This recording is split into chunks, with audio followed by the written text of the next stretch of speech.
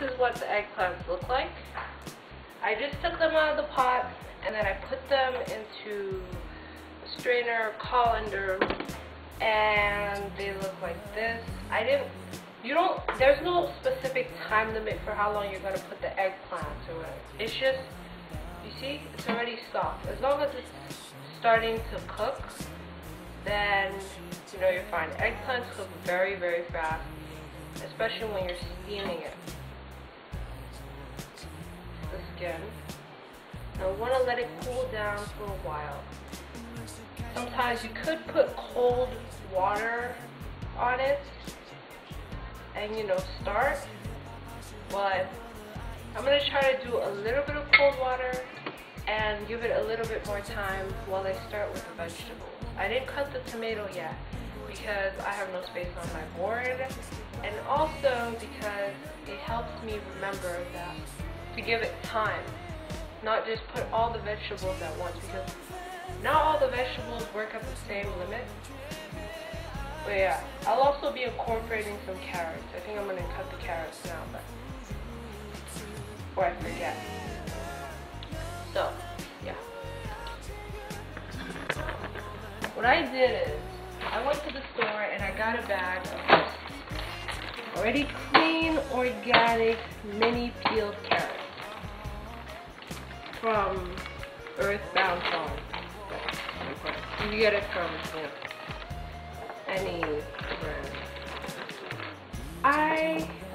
Sometimes I'm in a love-hate relationship with carrots. Sometimes I like them a lot, sometimes I just don't want to eat it at all. So, you do like this. Oh, you cut it like, baby ones that look like little fingers. You want to cut it so that it fits easily inside the egg roll. You don't want to. The problem with cutting these carrots is that they always roll all over the place. So if you can find a way to stop them from rolling, that'll be very beneficial to you. Alright, I'll be right back. I'm gonna finish cutting these carrots, and I'm gonna start cooking the onions and the carrots, and then check on the eggplant. Before I forget to tell you guys, and afterwards, there's another ingredient I forgot to tell you guys. It's this. You could get, these are bouillon cubes. This one is shrimp flavor, called Magie Crevette. And it's very famous in Africa. I know Chinese people use this. I don't think it's the same one, but I know Asian people use these things, these bouillon cubes. I love to cook with it. It brings out an added flavor and it has some salt in it.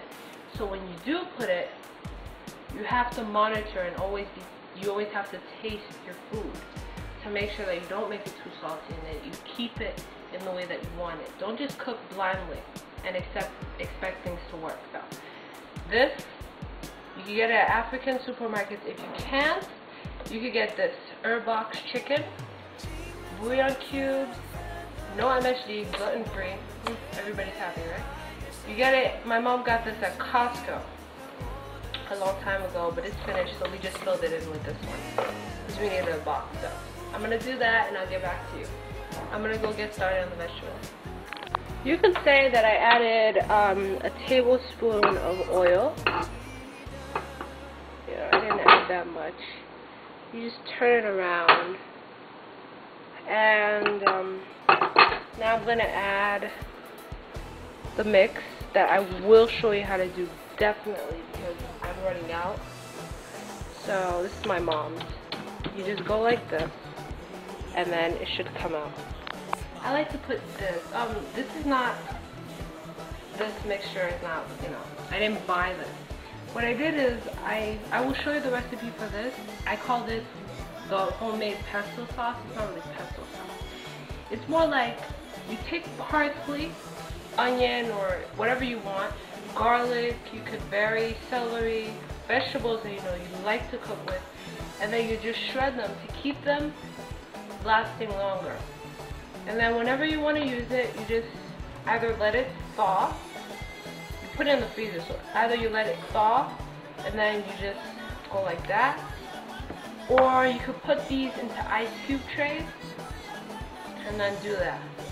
What this one is garlic, parsley, and onion. And I will put a recipe, I'll post a recipe on how to do this, because when it's easier, you don't have to cut so many onions and everything's just in there. But I like to put onions and this for extra flavor. And this is kind of that hidden je ne sais quoi, you know? It's like, what's that? You know, it brings out nice colors, nice and green. So notice that I didn't add garlic because garlic was already into the mixture. If you don't want it to splash too much on you, you can lower the fire, put it on low.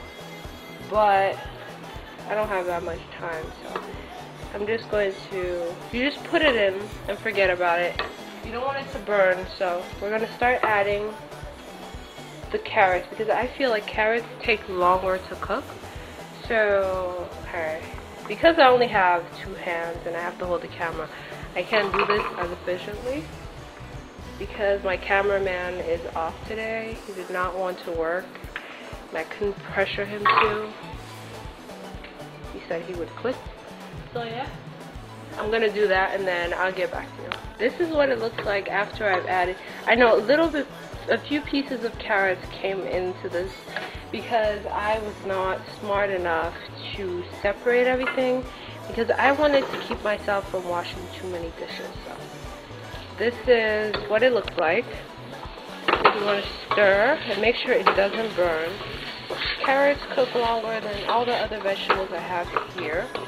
Next I'm going to add the zucchini and then follow up with the cabbage. Then I'm going to rinse again just to be sure. No, I think I'm going to put eggplants first, I'm sorry.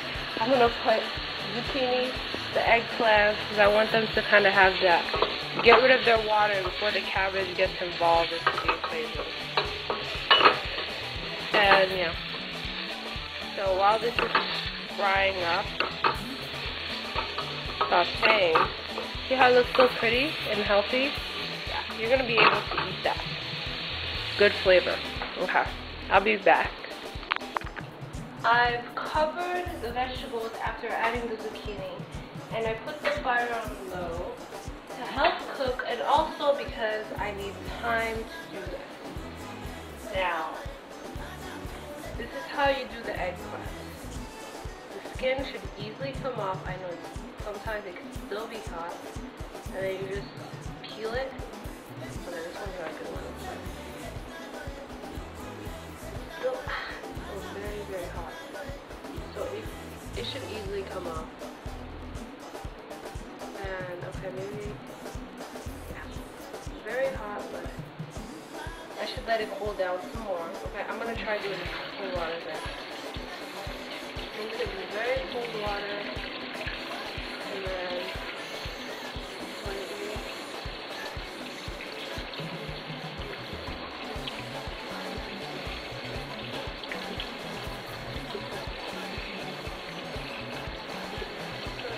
boil it for a very long time. I didn't want it. And then it should look like this. So you should do this with all eggplant pieces that you have.